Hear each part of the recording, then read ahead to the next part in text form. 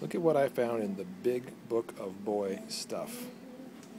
Everything boys are interested in. Okay, let's have a look at this.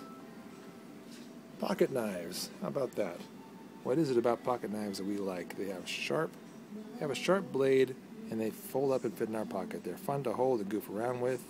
Of course, pocket tools like the Leatherman Pocket Survival Tool are also cool. No argument from me there.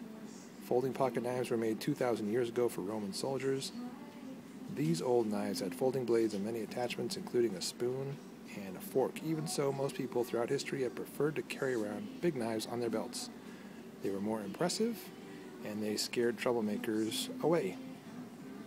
It wasn't until about 400 years ago that a pocket knife got really popular, especially in America, because of its convenience for all kinds of people. Here are some things to be aware of with your pocket knife. Whenever you are sharpening or cutting something with the blade, always move your stroke away from you. This will reduce the chances of cutting or stabbing yourself. It would be embarrassing to talk your parents into buying you a pocket knife and then have this happen.